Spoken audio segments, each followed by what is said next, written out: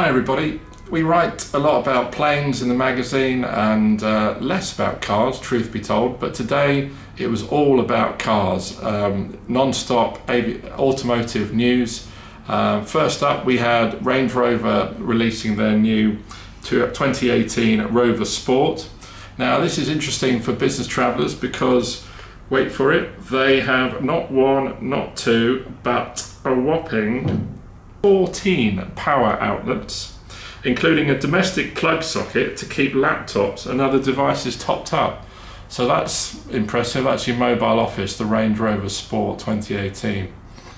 Next up, off the blocks, we had the Volvo XC40. Now, I'm an XC60 driver and I love the car, but if there's one gripe, it's where to put the phone. There's no obvious place to put it. Volvo obviously thought about this, and the XC40 has a nice area not only for the phones, but it's a wireless charging unit. So that's really useful, and I'm sure that'll be a popular move again for executives on the go. Then next up we had a story from Audi On Demand Plus. Not directly applicable to the Middle East, but I thought it was interesting in the context that it's another technology move.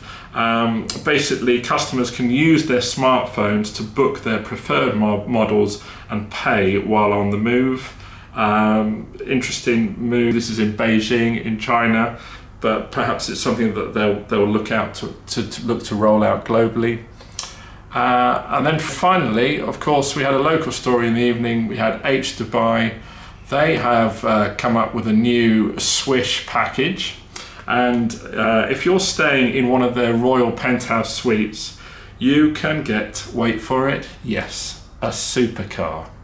That means, yeah, you get a choice of your Rolls-Royce Ghost, Rolls-Royce Wraith, I think that's how you pronounce it, Lamborghini Huracan, Ferrari California, or the Ferrari 458 Spider. And you can use that throughout your stay.